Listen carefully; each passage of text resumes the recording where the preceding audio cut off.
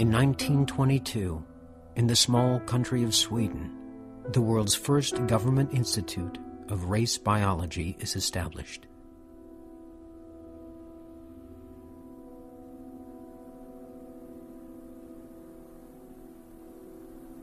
"12 years later, a unanimous parliament passes a sterilization law. The Institute of Race Biology in Uppsala, under its founder Herman Lundborg, is the center of Swedish race research.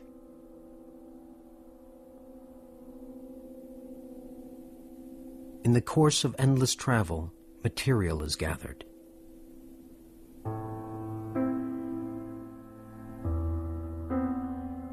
Photographs and physical measurements of thousands of Swedes.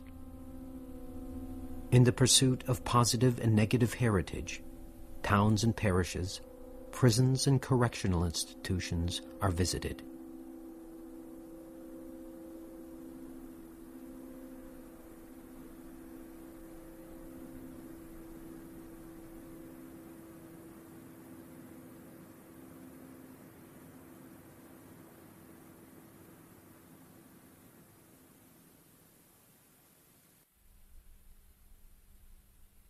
In Germany, the Swedish efforts arouse admiration. The Institute of Race Biology in Uppsala, writes the journal Die Sonne, will rouse Germany's dawning race research to life.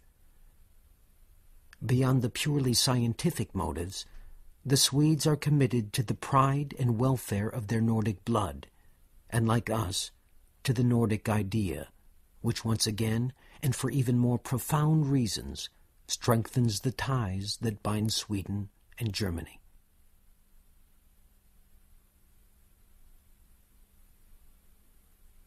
The Institute places peculiar emphasis on anthropological measurements and ethnic attributes.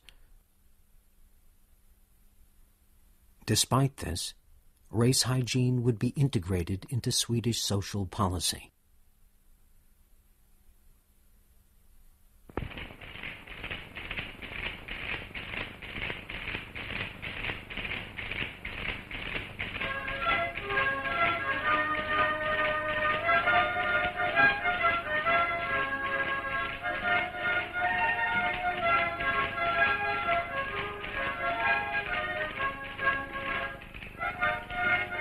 During the 1920s and 30s, Sweden becomes a progressive welfare state in which ethnic conflict is virtually unknown.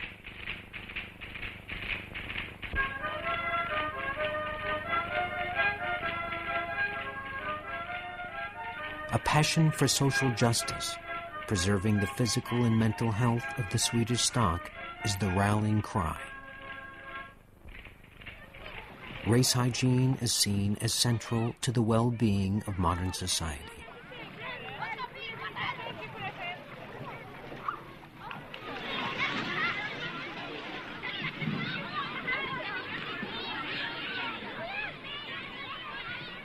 In Sweden, race hygiene theories merge with the vision of the welfare state.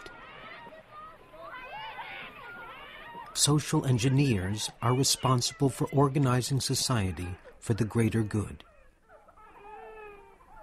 The nation ranks higher than the individual.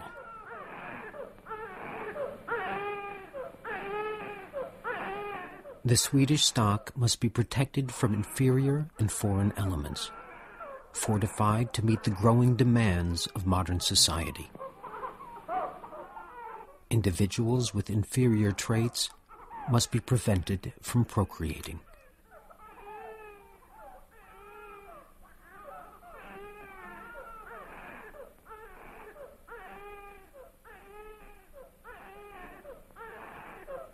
Positive eugenics, breeding, is still a dream.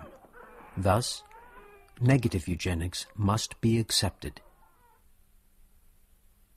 The sterilization law is not compulsory. The Swedish variety is democratic.